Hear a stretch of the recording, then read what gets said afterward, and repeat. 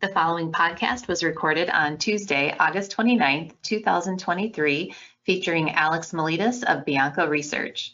To hear the podcast in real time, you can sign up for a free trial at biancoresearch.com or arborresearch.com or by emailing Gus Handler directly at gus.handler@arborresearch.com.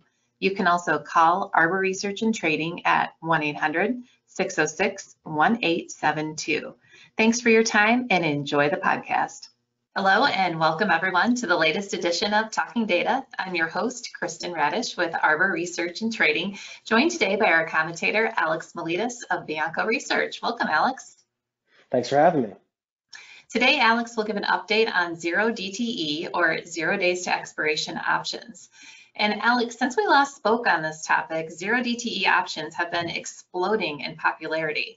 What's going on with zero DTE nearly a year after they became popular? Yeah, so 0 DTE or 0 days to expiration options now make up over half of all options volume for the S&P 500. And risks stemming from these short-term options are still relatively unknown nearly a year after the volume started to explode.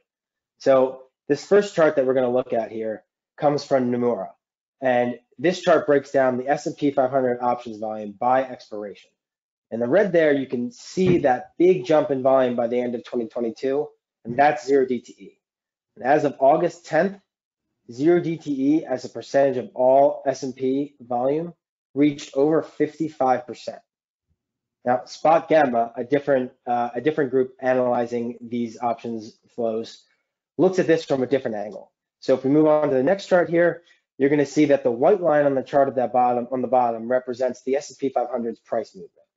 The purple line represents total S&P options volume, and then the teal or blue colored line represents zero DTE volume. So the important thing to note on this chart here is that total options volume flow and zero DTE flow don't diverge intraday until pretty much the very last trading hours of the day. In other words, the majority of options volume flow during the day is explained by zero DTE trading. It's just another confirmation of that 55% mark. These zero DTE options are dominating the market. Can you remind us how zero DTE options work? Yeah, sure. So before you kind of understand the market impacts and importance of zero DTE, it's really important to understand the mechanics behind how these options work. Instead of going into detailed vocab and all these different terms, it's better to just to give you an example. So imagine a trader purchases 100 put options on SPY. These contracts have a delta of 50. Now remember, the delta is the sensitivity of an options price to the change in the underlying security.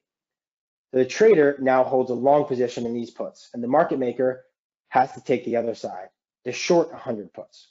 Because market makers, they have to remain neutral, they need to hedge their positions by selling 50 shares per 100 puts or 5,000 shares of the underlying security with that 100x options multiplier. This is known as a delta hedge for market makers, and it occurs just at initiation. Now, where it gets interesting is as the underlying stock moves, market makers must adjust their hedge. Now, if the stock moves higher, dealers start to buy back those shorts. Conversely, if the stock starts to turn lower, the dealer must add to their short position, right? This is gamma hedging, an example of a negative gamma from the dealer's perspective.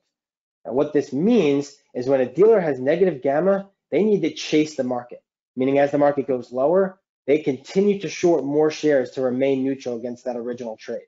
This obviously increases volatility and the possibility of market dislocations. Conversely, when a dealer has the positive gamma that we talked about earlier, they trade against the market, adding shorts as the market moves higher.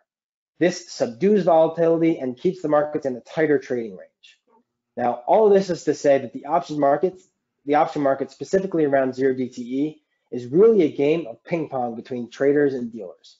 As volume increases, dealers need to adjust their positioning more frequently to create the potential to minimize the potential for structural risk. And structural risk is often associated with these extreme dealer positionings. So this increasing volume of zero DTE has everyone keeping a close eye on these dealer positionings. How is this showing up in the markets? Great. So the significant increase in 0DTE volume has placed, like I said, significant risk on these market makers to stay neutral intraday, not even close to close. So recalling from our previous commentary earlier in the year on 0DTE, these options are likely and extremely likely to increase intraday volatility while diminishing longer term volatility. For example, 30-day vol measured by the VIX index. While doomsday scenario around 0DTE has yet to manifest, the theoretical field remains that if 0DTE traders push market makers into forced selling in a negative gamma position, algorithmic or rules-based traders or investment strategies might be forced to sell into the declining market and create extreme moves in a very short time frame. Now, why would this happen? Imagine an event similar to Silicon Valley Bank back in March. An intraday bank failure led to panic selling across markets, but mostly in regional bank names. Now, one can imagine a cascading effect here from 0DTE. Traders are short or have puts on the S&P.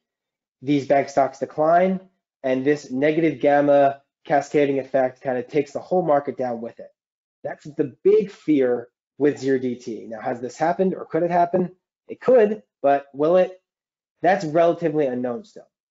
Now, what we're getting at here is that the explosion of volume in 0DTE has transformed risk from a definable and measurable statistic to an obscure and hard to measure part of the market or phenomena.